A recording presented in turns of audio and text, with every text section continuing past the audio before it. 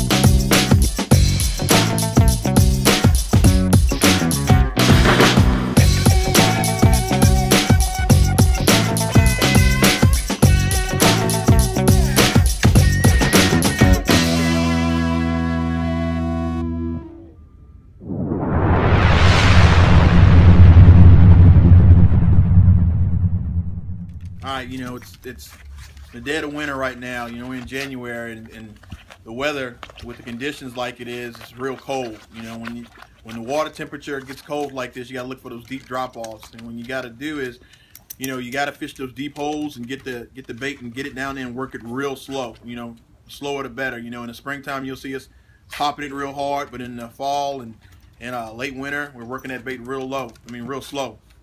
When you find the deep holes, you find the deep drop-offs. You find one fish, you'll find them all. The redfish will be ganged up, packed together in those little tight holes, and once you find those, you know, trout right now, it's gonna kind of be scarce until the weather warms up. But as long as it stays cold like this, look for the redfish in the deep holes and just work that bait slow. And so when you find one, you'll find all the rest of them.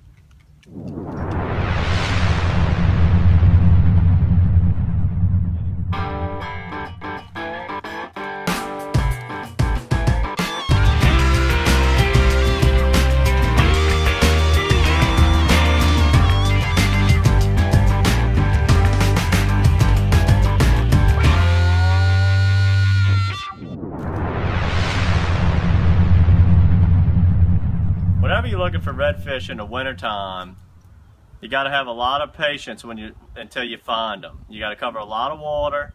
You're going to cover a lot of dead water without any bites. But once you find the first redfish, you're going to find them all. So make sure you cover a lot of area and pay close attention.